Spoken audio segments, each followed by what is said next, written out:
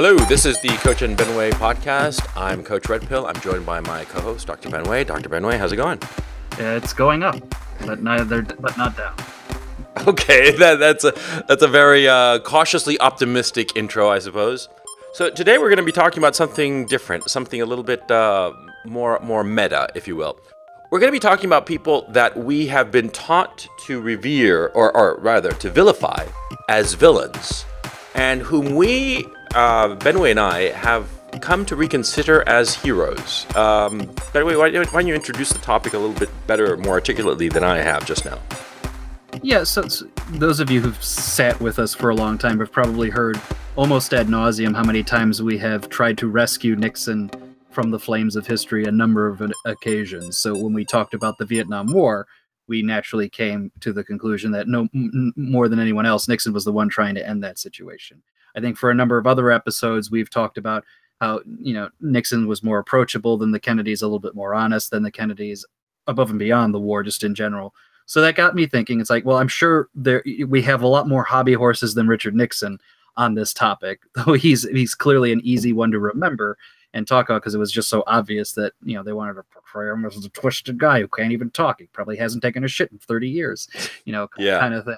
But when we were, shooting the breeze back and forth all the way, as we were going through time, and would say, well, this person's better than that, or that person's better than that. I remember I joked and said, well, what were the, how out for lunch am I going to be if I try to make the case that the Conquistadores were actually much better for the world than not? And then you really latched onto that one. Yeah, because, think about it. Going back to Conquistadores, it was a liberation. Okay, now the reason my thinking went along those lines is as follows. There was an article recently that they found some these racks of skulls in Mexico City. Before it was Mexico City, when it was back when it was Tenochtitlan.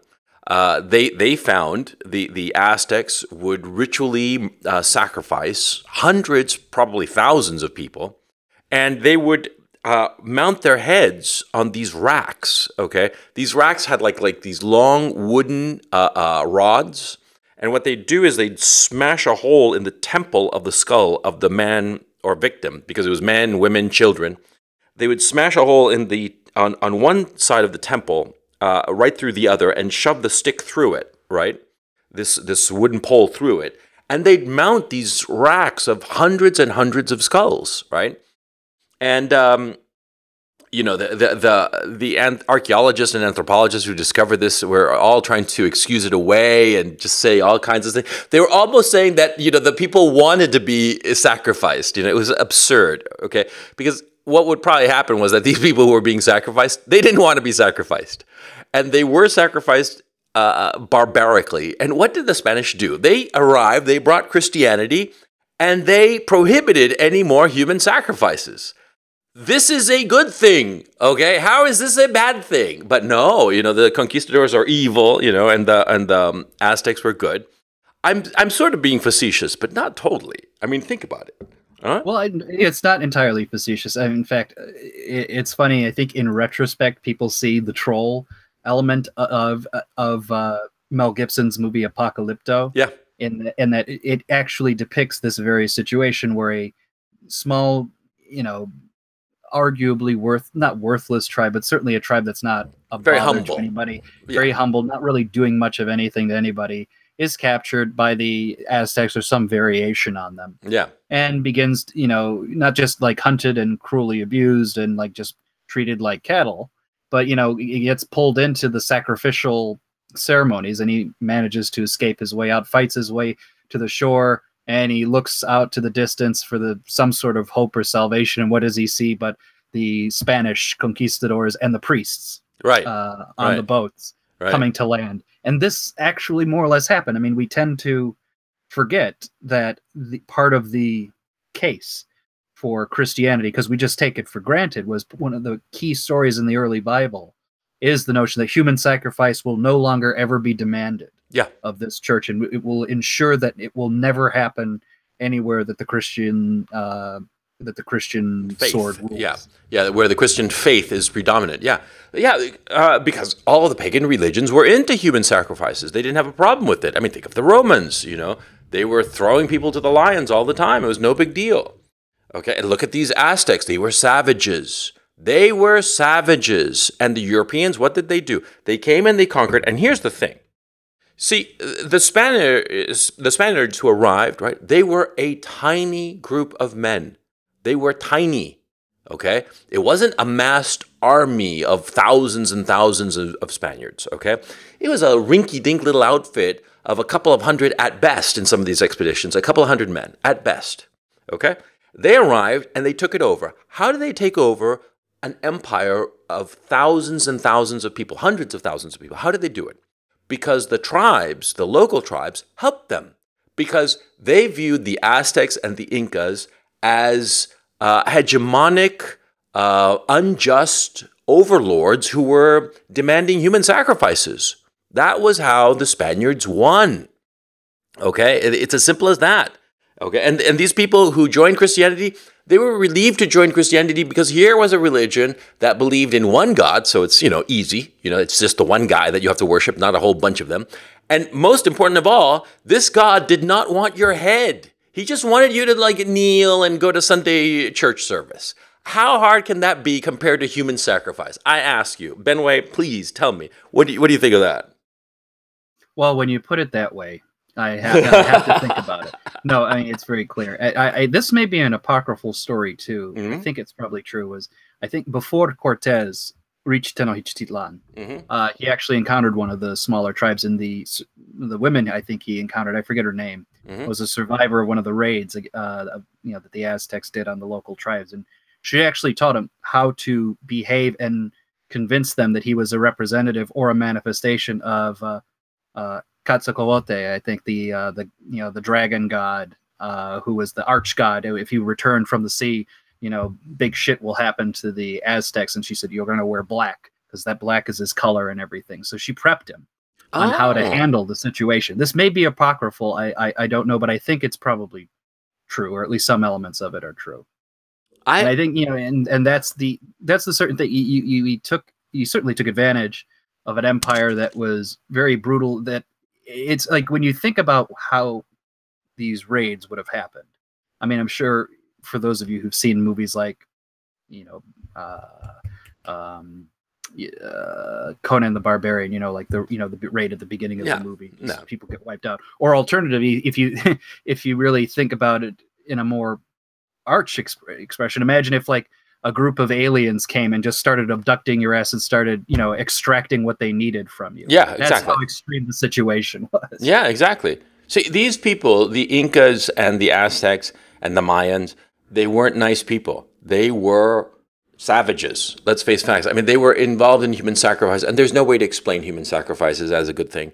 Okay, these anthropologists and archaeologists today who are trying to explain it away. That's the funny thing. They are trying to explain away how human sacrifice is a good thing, how people would want to be sacrificed on the altar of some foreign god. Imagine if some Indian from India, from South Asia, some Indian sect snatched you and decided they were going to sacrifice you to one of their gods.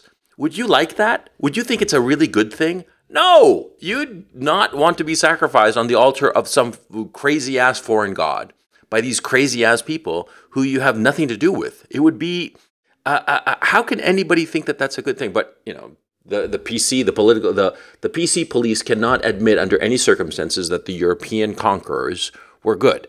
They have to say that they were bad. And, well, that's my point. My point is these guys were good. They did good for these people. What's interesting that the mental gymnastics I often see, and it's a joke I have, but I think it's fundamentally true.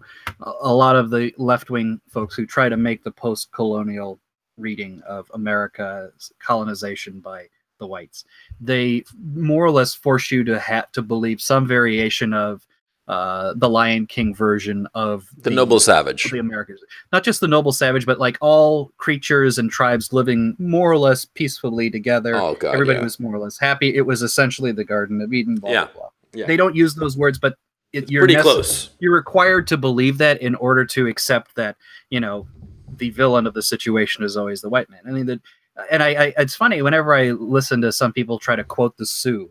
Of how they talk about the nobility of the the man and the land, and they don't have ownership rights. I keep reminding him that the Lakota, the real name of the Sioux, got to the position where they are because when the Cheyenne or the Comanche tribe, basically gifted them the the use of horses, which, by the way, as we all know, came from the original conquistadors. The horses spread like wildfire across the continent. After the Lakota were given the horses by, like I said, either the Cheyenne or the Comanche, I forget which tribe, they repaid them the favor by basically using the horses and killing off as much of the the Cheyenne tribe as they could and conquering them. The notion that these tribes were just minding their own business, had no sense of property, man, they were just digging it, in their teepees, and it's nonsense. They were tribal warriors like any other tribe. My response is, you're just pissed off because our tribe just happened to win. Yeah, basically. Because look, if you get to it, all these people, there's that myth that they were all like, it was like peace and love and harmony and everybody got along with everybody else. They were killing each other savagely. There are mass graves all over the place that predate the arrival of Columbus by hundreds of years. These people, ever since they arrived in the American continent from Asia, they were killing each other in mass. And I don't even know why, because there were enough resources to go around. So that's an interesting conundrum, because it makes sense if you go out and there isn't enough resources and you go and kill somebody in order to get those resources. That I understand. That I don't have a moral problem with. It's just, the survival of the fittest, baby. But this idea that there was all this land, there was all this space, there were all these resources, and yet still they decided that they wanted to go and kill one another just for kicks. Now that shows something, doesn't it? Well, the warriors of these various tribes, in some of the tribes, they had a special name. I forgot what it was. I actually recommend, if you enjoyed Ken Burns' Civil War, one of his main co-writer on that wrote a similarly long documentary called The West, where he talks about a lot of these things. And this was at a time when actually people were willing to say this. You even have some of the local native historians were saying, people like to reflect on these things like everything was all beautiful. And they're like, yeah, there was some beautiful things, but there's some fucked up things too that we did. And they cited about like these particular, I think dog soldiers or something. Or dog soldiers. Dog soldiers. Those were basically the celebrated warriors. They dressed up in their fineries. They went out and they just made murder. Well, that's exactly more or less what you're accusing Westerners of. To a certain extent, you just go out on a fucking raid or a hunt, as it were. Well, that's the nature of the tribes. It's the nature of these tribal warfares. They happen. Well, the funny thing is that this whole thing is like a ersatz religion. This belief in a Garden of Eden before the white man, and that the white man was basically the serpent in the garden kind of thing. It's just weird. It's so religious. It's a religious ideology, left-wingism, SJWism. I mean, is there any other way to look at it? Well, the way I look at it, which may be somewhat similar, is that in order to left-wing ideology, postmodernist left-wing ideology is a funny thing in which, like Marxism, it allows you to proclaim so many economic statements without knowing a damn thing about economics. Similarly, this post-colonial studies allows you to make grand sweeping pronouncements about sociological, anthropological situations when you basically, in order to believe it, you have to know next to nothing about the tribes, how they interacted with each other, their history. I actually love reading about the tribes. I actually find them extraordinarily fascinating. I do think there is you will see some nobility in the savage tribes. But because I know all of this, I know that, when you're bullshitting, I know that they were, just as ruthless as we were. Yeah. There's an acceptance. It was kind of the anti-myth that I think came out large. I mean, don't take this with some grain of salt, but around the 60s, 70s, going into the 80s, there was the anti-myth of the West, right? Where, we had this long period of time, in American history after the frontier closed. The mythical notion of the Westerner, the cowboy is the great American hero. Go into the 60s, 70s, and 80s, that was criticized, or began to be criticized and heavily criticized, and then you had to create a new myth, the noble savage, which was the true hero against this, infecting force of the West. It's just another myth. It's just a counter myth in order to serve whatever political agitation you wanted to make at the time. And we still have to uncover or dig out from both of these situations. Was but the Western cowboy perfect? No, no human being ever could be. Was the noble savage perfect? Again, no human ever could be. The reality is much more complicated, but in the complication, you have to admit, ironically enough, that the Western settler, the conquistador, what have you, they had their reasons for doing their things. Not all of them were just for bloody murder, and a lot of times their enemies were even worse. Yeah. Yeah. Well, so anyway, that's insofar as this is a first enemy, or let me phrase it: the first person vilified that I consider a hero. That's the conquistadors, because the conquistadors came, they cleaned up house, they gave them Christianity, which was a unifying religion. They stopped slaughtering each other because of it. I mean, they, in the Americas, they kept on killing one another for other reasons. Now, the conquistadors are vilified because they brought diseases to the New World that hadn't been known to the New World. Well, that wasn't their fault. It wasn't like the conquistadors knew that they were bringing smallpox and the other diseases to the Americas. I mean, what's your take on that particular issue? Well, I mean, it went both ways. I mean, yes. Oh, yeah, we got gonorrhea, and we got venereal disease. Syphilis. We had syphilis. And syphilis, yeah. In fact, you know that in Renaissance, why part of the reason all the men and women were wearing lace, it was to cover up the syphilis. That was part of the reason that stylistic design came in. Really? Well, I may be over exaggerating, but in some instances, yeah, because you could see the rashes on the wrist and the neck and what have you, so you would cover it up. Really? And in theory, that's one of the things. I mean, as with all these things, there's a practical cause in some instances, and then practical causes become stylistic desires. But I remember reading that at one point. Really, that's pretty interesting. Yeah, I'd forgotten the syphilis, and it was a two-way street. So okay. But I do believe that more people died in the Americas than in Europe from the respective diseases that they swapped. But I cannot see how that is the moral responsibility of the conquistadors. Had it not been the Spanish conquistadors, it would have been somebody else who arrived in the Americas. It was inevitable that Europeans or Asians would arrive in the Americas and bring diseases that the Americans were not, that the Native Americans, that is, were not accustomed to. Right? I mean, the notions or the understanding of virology was minimal at that point, and non-existent. I would guess. Well, I mean, it existed only to the effect that, Romans knew that if you threw in, dead animals, into a besieged city, it would cause sickness. But to know that, I'm going to, just by virtue of me just having tolerated these diseases for a long point in time, that I'm going to go into a brand new environment and everybody's going to die as a result. No way that our knowledge of, like I said, virology was anywhere close to understanding that concept. Yeah, exactly. Nor could they have even controlled for it at the time, obviously. Yeah, obviously, yeah. So okay, so the Spaniards are off the hook insofar as that regard, which is devastating, no question. But it was not anybody's fault. It wasn't like they knew what they were doing or trying to do it deliberately. So screw that. So anyway, so that's my case for the Spaniards being like the good guys of that particular movie. What about you? what's your villain whom you consider a hero? Well, we had talked. I'm wondering if I should go chronologically or the next one that's in my head. Tell me what you prefer. No, either is fine. So I'm going to really push it this time. I'm going to also say Franco. Francisco Franco. And I'll tell you why this thought came to my head. Do you hear me arguing with you? Okay, go ahead. Here's why. Well, I'll go into the specific details, but I want to give the story of why I thought about his name before, and then we can go into it. So I actually, when I was younger, so this was about 10 years ago, I actually really liked the movie at the time, Pan's Labyrinth.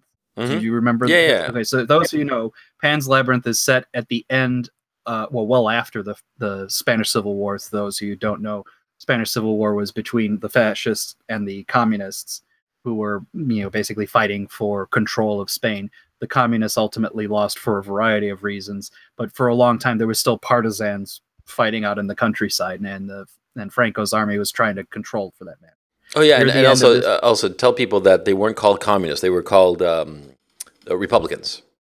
Of course, yeah, because in theory they won, they quote unquote won the election. Yeah, to get rid of the king and what have you. But needless to say, there was that. And what struck me about this movie, because it is trying to have two things at once. It's trying to have a girl's fantasy life, which she encounters fairies, goes through some mystical tests, fights against demons, what have you, eventually to restore herself to her true father, which is a king in the underworld, what have you. Against this backdrop is she's fighting against her evil stepfather, who's naturally a fascist, what have you. And the idea was like the reality of fascism was like they were just as monstrous as anything else, and it's the fascist who are always telling her these fairy stories mean nothing, they're false, this, that, and the other. And I kind of laugh at that because it's doing two things that bother me. Mm-hmm. One, it fundamentally misunderstands what the fascist ethos was in a kind of, I think, really disingenuous way. Mm-hmm. And two, it's also trying to glorify the communists in a way and like give gloss over to their reality. Yeah. Because for anybody who knows anything about fascism, be it if you've read, even if it's just hard right-wingism of like Julius Evola, or if you read any of the just general thinkers on fascism, who in the world of, man and his place in the world and what myth means, which of those political ideologies is most likely to say myth is important, it's part of the society it's the piece of society that gives a meaning and wholeness to a person? It was the fascists. The fascists understood the concept of the irrational, the myth that governs and glues the society. Even if you weren't technically fascist, you were hard right, like Ernst Jünger, you would understand this. Mm. The communists were the hard materialists who said none of that is all, bourgeois delusions or old feudalism, which no one has need of. They would have been the ones who were lying about, who would have said this is all bullshit and a girl like you shouldn't believe in that. Yeah. So to me, the film was changing history to protect the people who actually would be the ones who would try to rip that bit of the soul out of the young girl. And the idea that you were trying to have the fascist be the one who was, basically the one who doesn't have love or emotion or any type of irrational element to the site is just flat out wrong. Well, it's a demonization of the enemy. It's propaganda. It's the demonization of the enemy, and But go on, I'm interrupting. Well, your point part of the reason I bring that up is because naturally the movie will admit it. This is what I also laugh. They do have like the local priest or bishop or what have you, hanging out with the fascists, what have you. But the reality of the situation, the governing, if you want to say, myth of Spain, or at least the religious, irrational kind of mystical element of society, was the church. And one of the things that anybody will tell you about what was happening during that Civil War, even to the point where hardline atheists like George Orwell would notice, is like when they would burn down the churches, the communists would just go out of their way to execute the priests, burn down the churches, go do anything in their power to get rid of the Catholic Church. Even some of those guys says, I can't go that far. And that was the degree to which the Civil War's intensity got itself and what the fascists were really fighting against. You have to remember that a lot of the fascists that you were seeing in Europe were different from the National Socialists in Germany, which was a different form altogether. A lot of the fascists in Europe, particularly Spain, to some degree Italy, in Central Europe, like Hungary, the Czech Republic, what have you, a lot of those were manifestations of hard-right Catholicism. Yeah. And they were fighting specifically against, the communist insurgency, which was actually having some successful revolutions, and things were getting very dire in certain instances. So that's where they came out of to do that, to fight against that, as opposed to the National Socialists who had they weren't really they were fighting communism, but they weren't really fighting against a revolution that had happened. They, in Germany, that had already kind of finished itself off by 1919. They were, interested in other things, shall we say. So they're quite different beasts. Yeah, that's something that people don't seem to understand about the different strands of fascism. That, the Nazis were, well, I guess you call them pagan atheist kind of thing, because they were pretty pagan, yeah. Yeah, but their paganism was not like a real religion of paganism. It was more like the LARPing of paganism. The standards of paganism, but at core they were atheists. I mean, they wanted a state religion at the end of the day. Well, I never looked into that specifically about the Nazis, what they were aiming for religiously, but I always got the impression that they were basically just atheists in a very real sense, almost communist in their materialism. That's the sense I always got about from them. It was a little mixed, to be fair. So a lot of guys had different thoughts on this, but ultimately, if you really see what the focus of their efforts were. They wanted the pageantry of the state to supplant the church, and with the Fuhrer as the head of the church. And if you ever look at the Triumph of the Will or any of the great. The great, Triumph of the Will is enough. Yeah, that pretty much shows it all. The one leader and the mass of people in the background, because that's what everything in Triumph of the Will. That was it. There was Hitler up front, nicely squared up in the frame, and just a mass of people behind him. Greatest propaganda film ever made. But yeah, and the other thing, it's funny because I actually like going back to Franco. Why I think he's different to me. Even though I think he's probably even more hardline than Pinochet was, they seem he's my guy. I was going to go Pinochet was going to be. I think they're a good pair, because it seems like they're fighting, or at least their response to certain things kind of parallel each other. I think Franco's probably was a bit harsher than Pinochet was ultimately. Yeah, but at the end of the day, look at what Franco kind of tried to leave behind. He's like, okay, after I'm gone, yes, Juan Carlos, you're king now. You get to decide kind of what's going to be. Even though I'm sure I don't know all the details. I'm sure his army and secret services were pretty harsh on the country. It doesn't seem to me anywhere near as totalitarian as the Soviet Union system was, for example, particularly in the hardest days of Stalinism. Harsh leader, of course, but ultimately, if you weren't like an asshole about most things, probably mostly benign for you. Yeah, insofar as, my guy, your guy is Franco. Well, my guy is Pinochet. My reasons are more pragmatic. First of all, do keep in mind, I did a whole video on him, so it's in my channel. But insofar as Pinochet is concerned, you have to understand one thing. He was not the leader of the coup d'etat. He was at the head of the coup d'etat at the time, but he was not the leader. He was certainly not the planner of it. The people who planned it were the other generals of the junta. And the reason being is because Pinochet had been named to be head of the army by Allende a month before the coup d'etat happened. And by this time, the parliament had already issued a declaration asking the military to stage an intervention and to overthrow the Allende government. The parliament, I mean, think about that, okay? Imagine if the U.S. Congress, in a bipartisan resolution, both House and Senate by a majority asked the military to overthrow the duly elected president of the republic. I mean, that would be pretty shocking, right? That's exactly what happened in Chile. Everybody wanted Allende gone, and the military obliged him on the 11th of September 1973. But at that time, Pinochet was not the one who staged the coup. He was just at the head of it. It was presented to him as a fait accompli on the Sunday before the coup. The rumor has it, and I know this rumor from enough sources that were in positions to know that I believe this is a true story, that they went to his house on the day of his daughter's birthday. And while the kids were playing, these military officers told him, look, either you're with us or you're going to be replaced right now.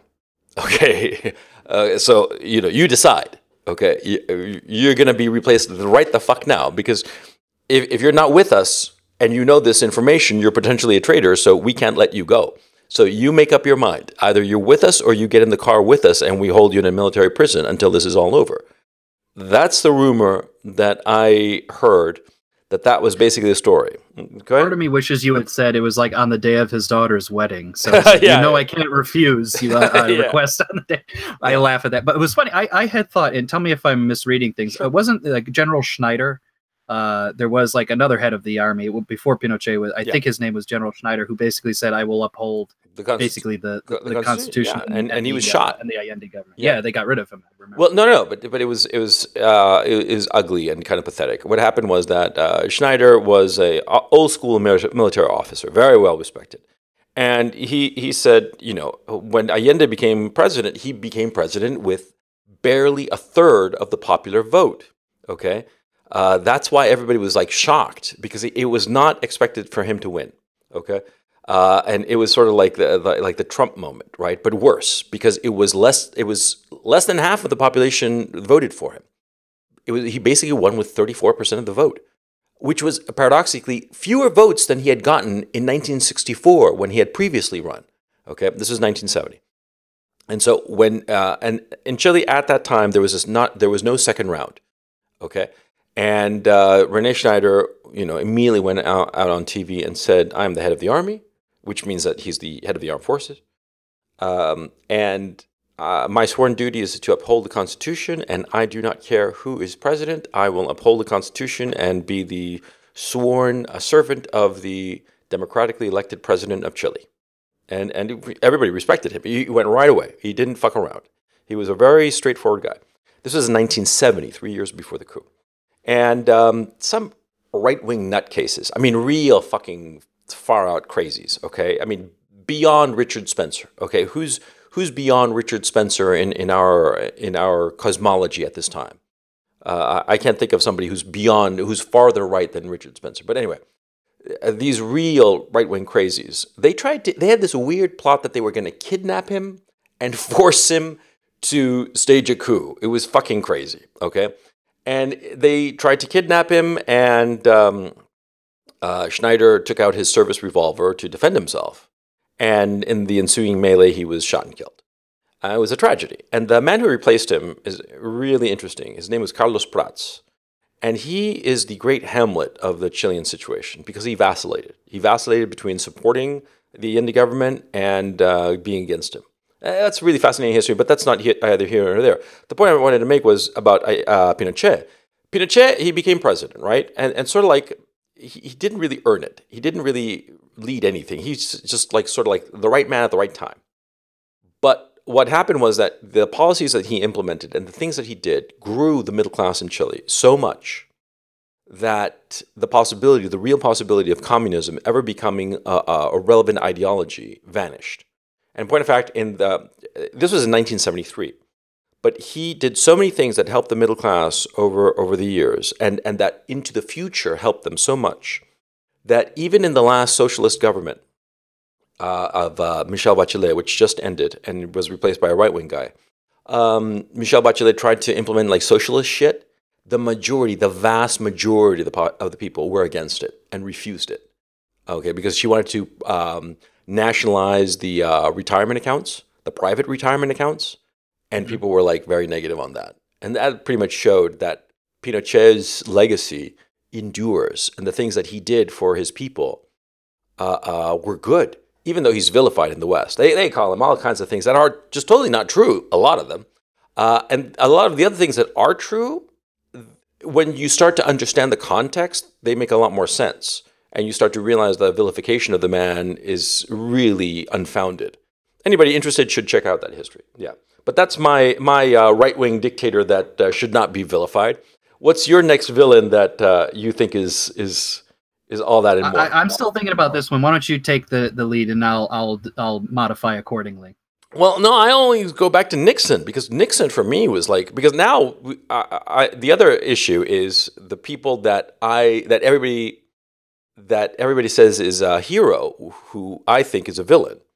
And I got a whole host of people like that. I like Winston Churchill, FDR, Lincoln, all kinds of people that I think on closer examination you start to realize that they were sons of bitches that really hurt their respective countries.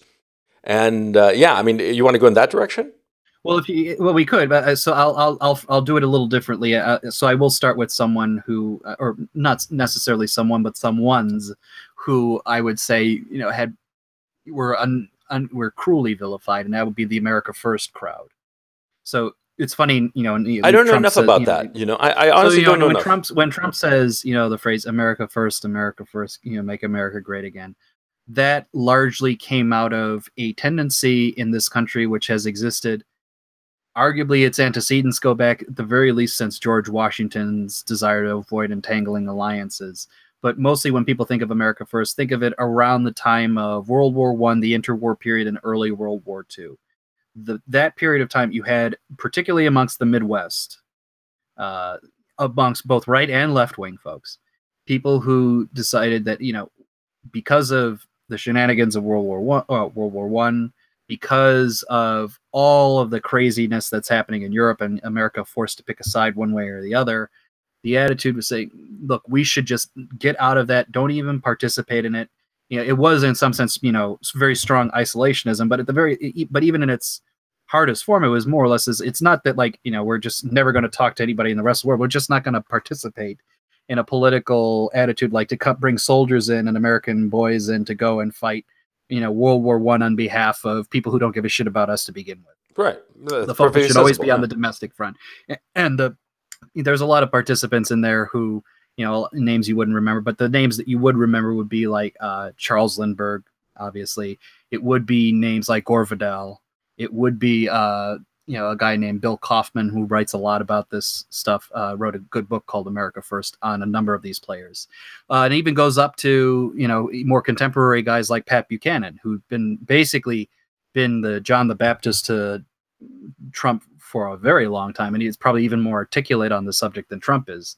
Actually, that's probably quite obvious to say. But, but the attack on this group has been continual, and it's been consistent, and it takes more or less 2 or 3 forms. One is the idea that they were nothing but appeasers to fascism. That was one of the very first accusations that was thrown against them during World War II in particular. Obviously. Right. Another accusation related to that was that they were all secretly or overtly anti-Semitic. And you actually get a lot of books and films kind of articulating this. Obviously, the neoconservatives love to play it. If you look at things like The Good Shepherd, which I actually kind of like that movie. It's about the early history of the CIA. You do see in America First meetings that are happening, but the reality they always like to portray the CIA knows secretly that it's all run by pro-fascists who are trying to support Hitler, and we're going to uncover them for the good of America. God blast it. But then also like think about all of the big players in there, like Charles Lindbergh. The subject of frankly a Philip Roth book, about the plot against America, which is what if Charles Lindbergh wins the presidency, and it's like America becomes a pseudo-fascist country. It's completely slanderous and absurd, but that was the tone that took. Pat Buchanan's been accused of anti-Semitism left, right, and center, primarily because he thinks Israel's full of shit all the time, and we shouldn't be invested in that. Gore Vidal was the same way. Actually, if you keep talking and entertaining the audience, I'll find a great quote that Gore said about the situation, and we could all see if you're entertained by it. Entertain the crowd. Yeah. Do you recall offhand what the quote was? Yeah. So he was writing in The Nation, and he had an essay in 1986 called "The Empire Lovers Strike Back." Okay, and it was a good about title. Israel and and the American supporters of it. Responding, critics accused Vidal for his. Attacked Vidal for his tone rather than his policy prescriptions. Always a neat way of stifling the heretic. The sentence that drew the most flack, and that serves as the fair summary of the rest of the piece, was Vidal's charge that, quote, like most of our Israeli fifth columnists, Midge, Norman Podhoritz's wife, isn't much interested in what the Goyim were up to before Ellis Island. Yeah. And now that was the line that they said, oh, you see, Gore hates Jews. He's always anti-Semitic. It's next Kristallnacht is coming. Wait, what was that line? The Israeli fifth column? Yeah, that's interesting. Yeah. If you call them, like most of our Israeli fifth columnists, Midge, Decker, Norman Podhoritz's wife, isn't much interested in what the Goyim were up to before Ellis Island. Yeah. Well, shit, let's go there. The bottom line is that he's right. Okay, the bottom line, at the end of the day, he's absolutely right. There is an Israeli fifth column, and they are very active and very successful. And everybody else sees them and sort of like pretends that they don't see them, and just pretends that it's not going on. And if you ever mention it, you're an anti-Semite. But I think that everybody secretly sees it happening and is very disturbed by it. But they don't have the moral gumption, the moral self-confidence to say anything about it. It's pretty goddamn funny if you think about it, because like there should be a whole host of people who do have the moral confidence to say it's fucking wrong that American foreign policy is directed for the good and health and well-being of the state of Israel, and not for the good and health and well-being of the state of America. What the fuck is going on? There should be a lot of people saying that, but nobody does. And if you do, you're an anti-Semite. Oh man. Well, it's the simplest way of dismissing the argument, because the other complicated thing why I think these guys were heroes in a lot of ways is these were the some of the firmest and most consistent voices in saying, America, don't be an empire. Yeah. Now, don't get me wrong. Gore Vidal could be a real bitch. I mean that in a literal way. A literal way. I mean, yeah, he was gay, but to his benefit, he thought that gay identity and gay politics was mostly bullshit. And the only time he ever pushed it was he had a libertarian sensibility that he wouldn't put like, or he would decriminalize sodomy. But that was about all that he ever really said on the matter. But the biggest thing I think about him that I always kind of respected is he was very much the old Republican in the small R sense of the word. And he was very big in all of his books. I'm going to read another quote because I actually think it's good. He wrote a whole series of histories of the United States, from the, not chronologically written, but in order chronologically of the United States. It includes like Aaron Burr, his book on Lincoln, his book called Empire, which was like, kind of the turn of the century, 20th century novel. And he has an exchange in that book between the Secretary of State at the time, John Hay, and Henry Adams, who was of the John Adams lineage. He was famous for his histories of the United States, had a very small R Republican attitude himself. And there's this exchange in that book where they talk about the evolution of America. It says, John, it is empire you all want, and it is empire that you have got, and at such a small price when you come to think of it. What price is that? Hay could tell from the glitter in Adam's eye that the answer would be highly unpleasant. Quote, the American Republic, you finally got rid of it for good. Yeah. And that was the general tone that he's in all of Vidal's writing. And like I said, even when he was a complete utter bitch about some things, and they said things that I thought were completely inappropriate, like basically saying, giving hint that, the Vietnamese were, American protesters of the war had the right to basically wave Vietnamese flags and wish death upon American soldiers, implied in his statements, which I thought were shitty. But beyond that, he was consistent, said we do not and should not be a continual empire. We should be a republic in the small R sense of the word. And he was consistent on that. And a lot of the American firsters were. But they got basically accused of things which they, frankly, if you really took the logic of what they're saying, would never really become. They would never become fascist because they never believed in the authority of the state that much.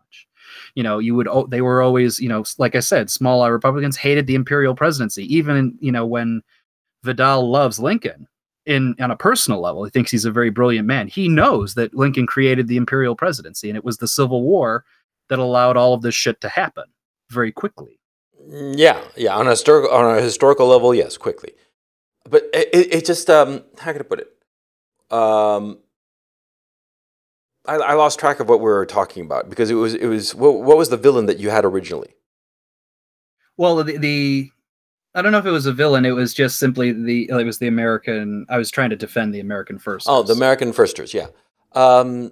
Yeah, because I was like, I got really fascinated by Gore Vidal, and I was like thinking to myself of the confrontations that he had with what's his name, William F. Buckley, right? And the thing is, see, in that confrontation where he called him a crypto-fascist, right? Why didn't Gore Vidal try to rein in his baser impulses and present a more coherent argument? Because the fact of the matter is, his anti-imperial American vision is something very attractive. Why didn't he try to present it in a way that would have been more attractive? Because he came across as a loon a lot of times in his public discourse. When he called Buckley a crypto-fascist, I think that Buckley lost it a little bit when he said that he was going to knock him out, basically. He says, listen, you queer, I'm going to sock you in your goddamn face, then you'll stay plastered. Yeah. That's exactly the quote. I know it verbatim. Okay, yeah. But the thing is, see, I understand Buckley, okay? And at that moment, yeah, being called a crypto-fascist by this little poofter, fucking it pissed me off. I can understand him perfectly, okay?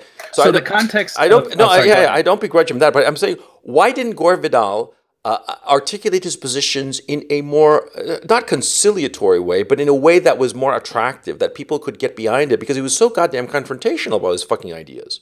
Confrontational in a needless way of pissing off people. Because I looked at that, and frankly, I was on the side of Buckley, even though on the arguments, on the ideas, on the principles, I'd be on the side of Gore Vidal. You see what I'm saying? So the context of that debate, it was around the time of the Chicago Convention, and part of the reason Vidal responded, the only pro-war crypto-fascist I can think of is yourself, is because Buckley had already made the statement that those protesting and in Chicago, those calling for American soldiers to be killed were effectively being crypto-fascist. So, or Vidal's response is, "You're the one who's really a crypto-fascist." Basically, they were both acting in very base kind of ways for the television. It was the time. I thought both were kind of embarrassing. To me, the worst of Gore Vidal was in his personal life near the end, when he basically treated everybody like shit. He was basically came across as a very angry queen, which is pretty much what he was. Yeah. And I think that was the worst part of it. But his fundamental principle on like the American Republic, I think, was fine. I think it may be related to why he was such a real bitch in life, because once he realized that's all gone, you're just a miserable cunt for the rest of your life. What do you mean? What's all gone? His fame? The notion that America will restore itself to Republican virtue, again in the small r. Once you realize that's gone, and it's all really getting into very base manifestations of itself, I can understand how he becomes basically a bitter old cunt at the end of his days. But once it's like losing your virginity. Insofar as a republic becoming an empire, once you lose it, it's gone forever. There's no getting it back, and you just have to, just negotiate how to move forward. But there's no going back. Yeah, no, I get it. And the worst part for him is he was old enough to have lived through some of the older ways, as his grandfather, I think something Gore, I forget the guy's name. Yeah, they were very established people. Very established, and were very much. He was like, they were very strongly like an anti-FDR New Dealer as well. Like they were Democrats, but more or less hated the FDR's sort of totalitarian attitudes towards a lot of things. That was another thing you don't hear about in history. A lot of Democrats did think FDR was a tyrant. He was. He was. That's not. Yeah, that's it. Well, yeah, that's just that's for the next episode. That's for the next episode. Yeah. But okay. And so far as this episode is concerned, of the America Firsters, that they were not the villains. Yeah, I think that the whole notion of trying to get back into kind of like a Republican mindset, it's not going to happen in a true sense. But you can make the effort to sort of like reduce the scale of the empire, but the empire remains. But yeah, of course. And all this stuff about anti-Semitism, I'm sick and tired of every fucking person who criticizes Israel being labeled an anti-Semite. I know that I'm going to be labeled an anti-Semite at any time now. A couple of times I have been, in my comment section. They've said, "Oh, you're like anti-Semitic and shit." And I'm like, yeah, but I've seen you being accused of being a Jew as well, so I just say it's a wash. Yeah, I think so too. But anyway, so what's your next villain who's really a hero? Well, you got to go next. I went twice in a row, man. No, like I'm trying to think here. Nixon is my guy. Nixon is the one that for me is just like, yeah, he was my guy. The other one it's that I sort of like have a soft spot for him, and your hair is gonna stand on end. It's sort of Jimmy Carter. Okay. No, I understand. I was afraid of saying it too myself, but I do kind of like Jimmy. Yeah. Even though I think there's some problems with Jimmy. Oh yeah, he was a disaster in a lot of ways. But in a lot of senses, like the moral centeredness of the guy, his very milquetoast and unwillingness to do anything particularly rash, except at the very end when his bête noire became the fucking hostages that screwed his mind really, and the Iranians who trolled the ever-living shit out of him by releasing the hostages on the day of Reagan's inauguration. I mean, that's the ultimate troll, and they mind-fucked him, okay? And that was obvious to the whole fucking world. But in general, it seemed to me that Jimmy Carter sort of like managed the post-Vietnam situation fairly well. I don't think he was a great president by any stretch of the imagination, but he was... do you see what I'm saying? Well, I'll frame it this way. I think a lot of what he did was a failure, both domestically and internationally. Yeah. More so internationally. I think in particular his worst decision, and I'm saying this as a Polak, was to allow Brzezinski to be, I think, National Security Advisor or Secretary of State. I forget which role he had. I think National Security Advisor, and started getting us involved in Afghanistan. And my response was, we fucked that situation up. I get it. I understand why they wanted to have the Soviets bleed a little bit, but I know everything that fell out from that was because a Polak was getting revenge on the Russians finally. That's how I interpret a lot I of think it. that was actually a good decision. I think that was an excellent decision, as a matter of fact. Came blowback to us like you wouldn't believe. I Yeah, disagree. 30 years later, okay? 30 years later is nothing in terms of history. Yeah, I know. But the thing is, it was impossible to have predicted how that blowback was going to happen. And at the time, it made a hell of a lot of sense. Give the Soviets a little Vietnam of their own. It was a fucking masterful decision. It cost practically nothing, and it bled the Soviets dry, and it broke the Soviet military. Yeah, well, that it would later break the American military. That's another story. Precisely. Yeah, I'm not doubting that. Do you hear me doubting that? No, but look, these are decisions that were made in 1970 something. What was it, 78 or whatever? I think it was a very smart decision.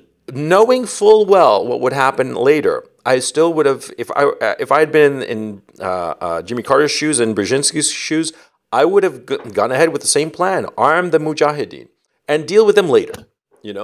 I would have dealt with them later in a better way. But no. It was the right decision, tactically and strategically at that time, with the chessboard at that position. Because see, that's the thing. So many, armchair historians, right? They talk about shit that happened later as effects of the effects. But you got to look at the chessboard as it is. I mean, that's the thing that you're taught when you start learning to play chess, when you're taught to learn to play chess seriously, right? You got to look at the board as it is at that time, not how it's going to be later, because you don't know later, okay? Don't teach your grandmother how to suck eggs here. I know how to play. I know how to do the chessboard here. I think it's utterly absurd to take one look at the Mujahideen, take one look at Osama bin Laden, and say, "Yeah, that's going to be fine by us." You know what I mean? Who could have predicted that he was going to wind up flying planes into the fucking World Trade Center? Okay. By 1993, you knew.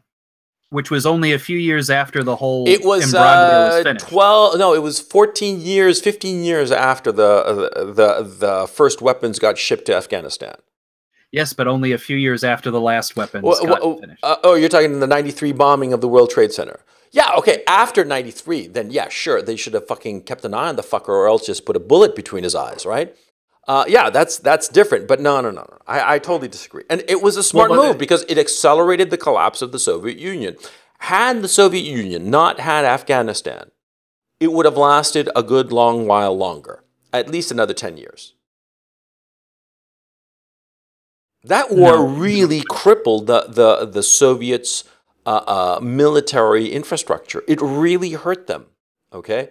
It hurt them psychologically. It didn't really hurt the infrastructure. I mean, those soldiers who fought there were... Let me phrase it. The psychological impact in a very real sense is just as important because the psychological impact made them crumble in their will to maintain the Soviet Union.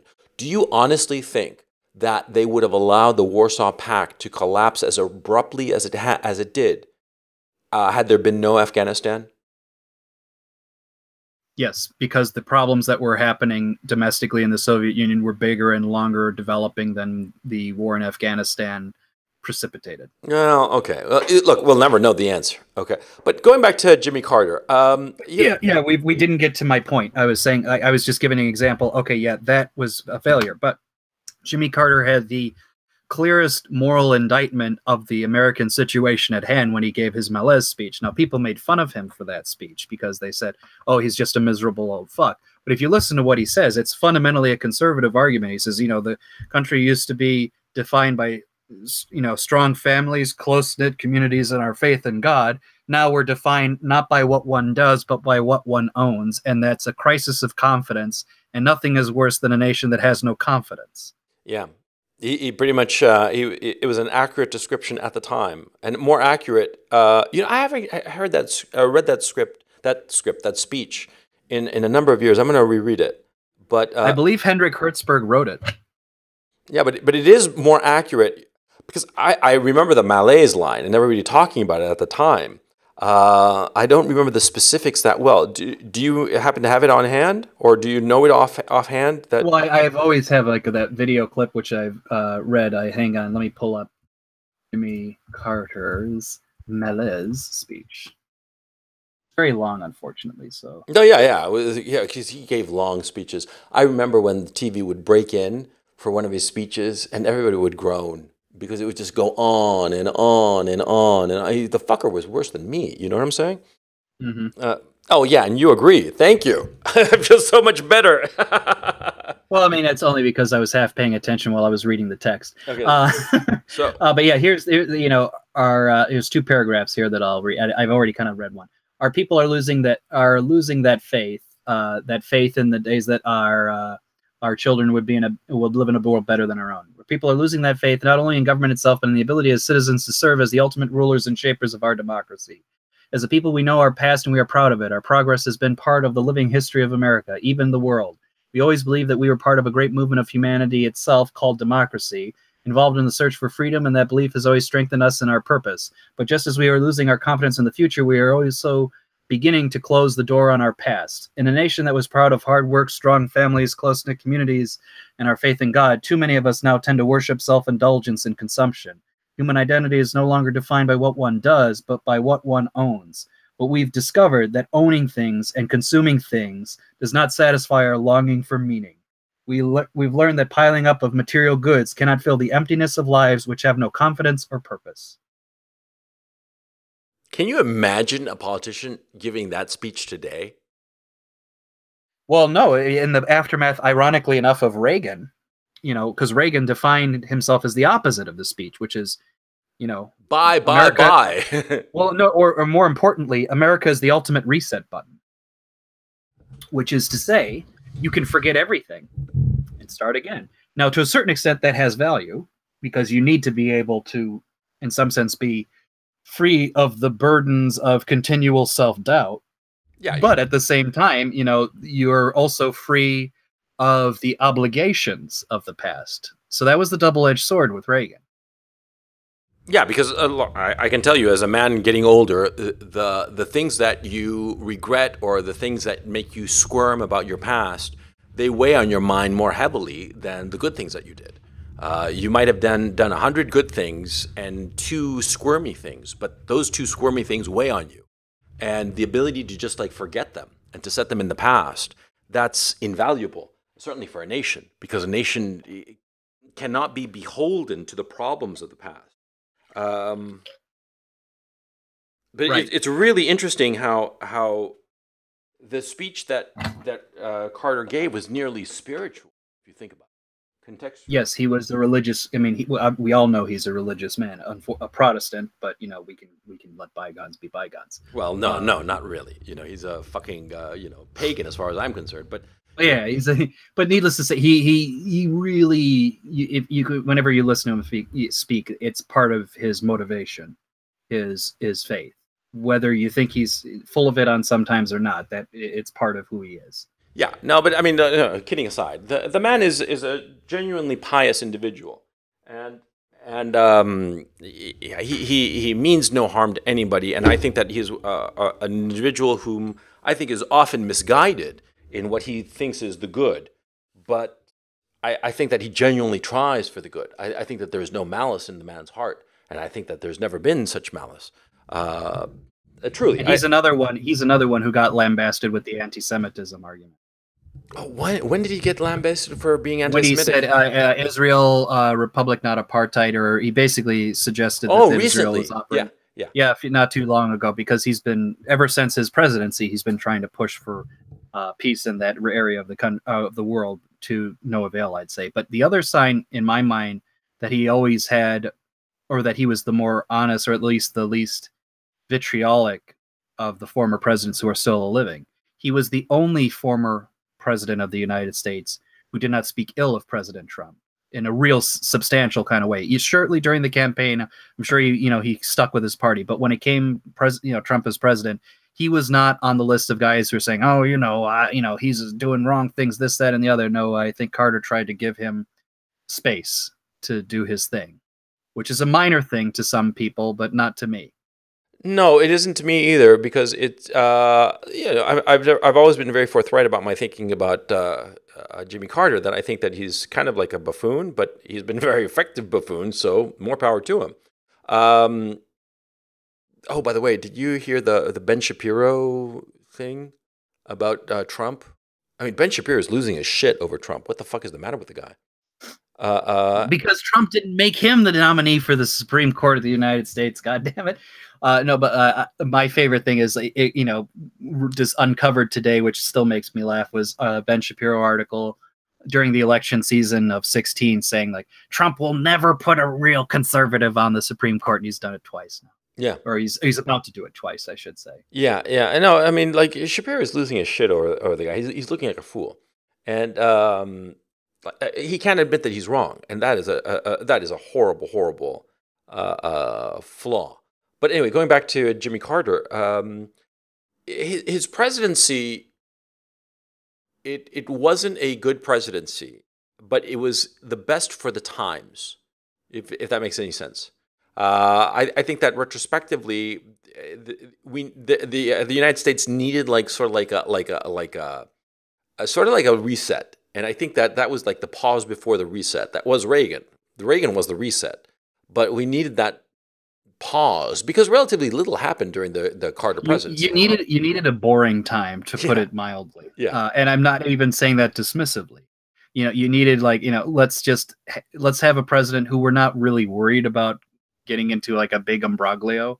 And the worst thing, like you said, that happened with Carter was the hostage situation.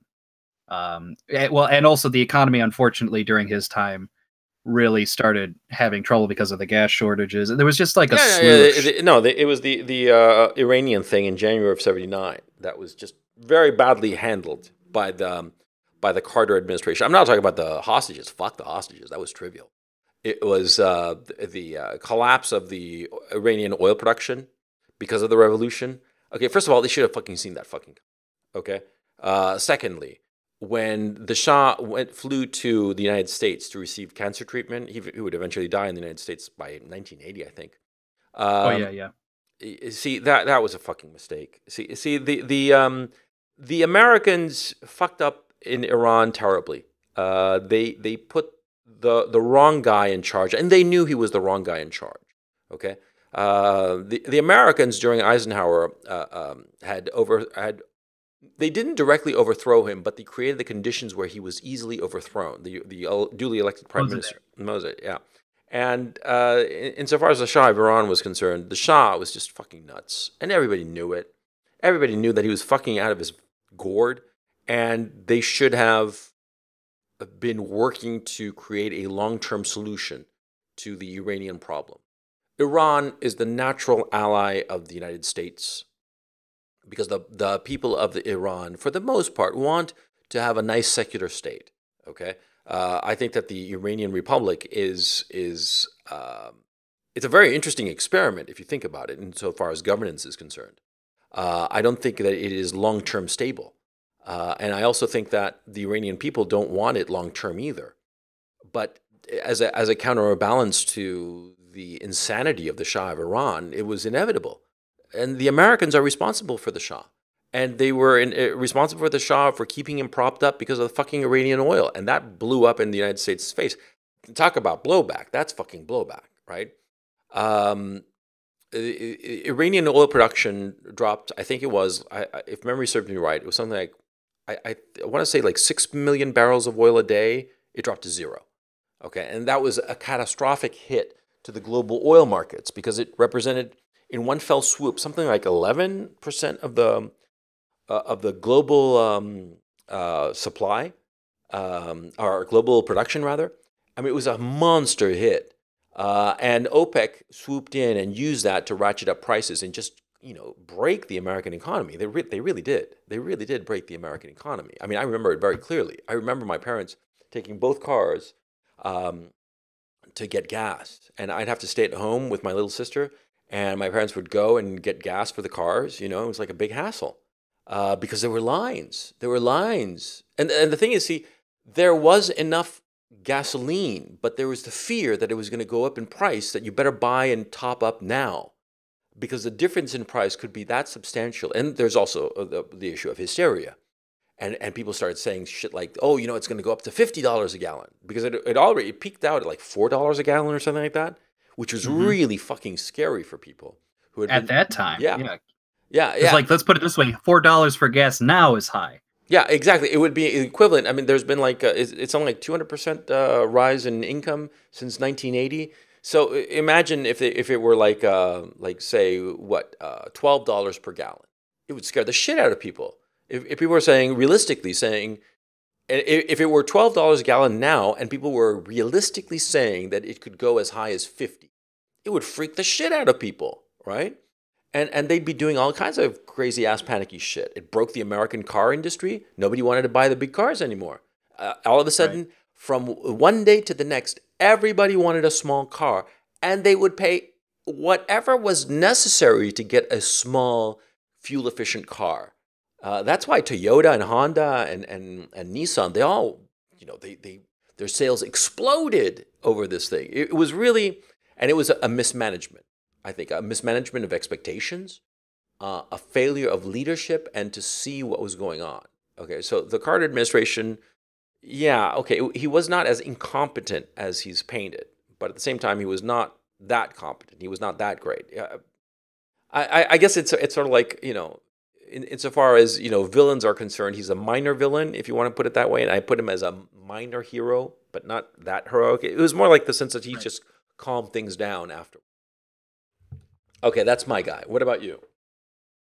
I actually think the only other guy I was going to bring up, and I feel like it's going to merit its own episode, and I'm not fully prepared to talk about him, is our president's favorite president, apparently, Andrew Jackson. We should do a whole episode on him. Yeah. Yeah, because I'm looking at the time we've absconded from you, dear listeners, and it's a good episode length. So I want to save him for his own little merry-go-round because he's worth it. Yeah. Anybody who can be, a guy tries to shoot at you twice, he fails, so you punch him and nearly beat the shit out of him into his death, deserves his own episode. I'm just going to say that. Yes, exactly. And so with that story, dear listener, we're going to call it a podcast. This has been Coach Red Pill. This has been the Coach and Benway podcast. So I'm signing off for you. And Dr. Benway, why don't you lead us out with the final words? Be the next conquistador. I don't know. That's a good one. Be the next conquistador. Be the conquistador of the savages of your life. Yes. Now we're talking. Okay. So with that, take it easy. Bye.